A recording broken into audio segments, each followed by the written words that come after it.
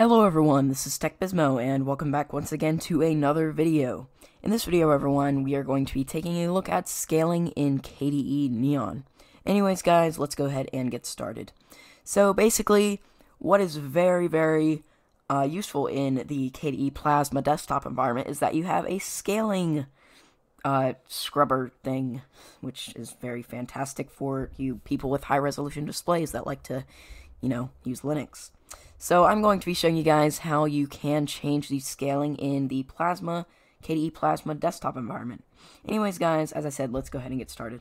So the first thing that you want to do is go ahead and open up your display settings.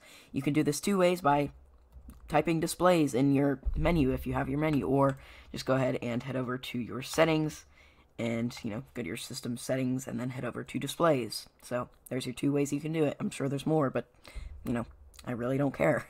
Anyways, what you want to do is you want to go ahead and click on this little button that says Scale Display over here. And keep in mind, this is in the Displays setting. So go ahead and click on Scale Display, and now you will have this little scrubber that says Scale. And at the top it says Scaling changes will come into effect after restart. So yes, this is true. Not all scaling will change until you completely restart your computer. So that's just, mind you, there's just something you want to know when you're scaling.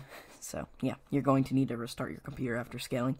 So I'm currently on a 1920 by 1080 resolution display, and I personally love the default scaling with this laptop, especially in the KDE Plasma desktop environment. However, this will still be useful for you people that are for say on a smaller display with a higher resolution than me, or you might just have bad eyes. For example, my dad, he doesn't really have good eyes. I believe it's actually his right eye that isn't that good. Anyways, let's switch back to Linux.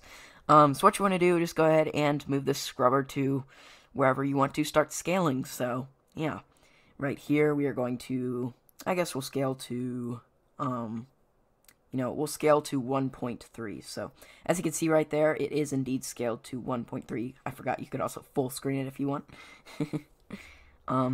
Yeah, so as you see, it says scaling changes will come to an effect after restart. So yeah, go ahead and click OK if you are ready to restart your computer. And after you clicked OK and closed the window, it is time to restart your computer. Hello and welcome back after a restart. As you guys can see, we have finished scaling the display after the restart. Everything has, scaled, and it looks very nice. I will mind you guys, I will not be switching to this scaling because I like using the default scaling. It's good enough for me. But yeah, here is some before and after pictures. So yeah, there's a before and after pictures of the menus. Well, anyways, guys, it has come towards the end of this video now. Thank you guys very much for watching this video. Be sure to comment, like, and subscribe, and don't forget to check out my website in the link below. Also, to remind you, please let me know what you guys think, and let me know if this video was helpful and useful. Did you like it? Did you dislike it? Just let me know in the comments below. Do I need to change? Is it beyond repair, and do you want me to throw away my computer? Just let me know in the comment section below. Anyways, thank you guys for watching. Catch you in the next one.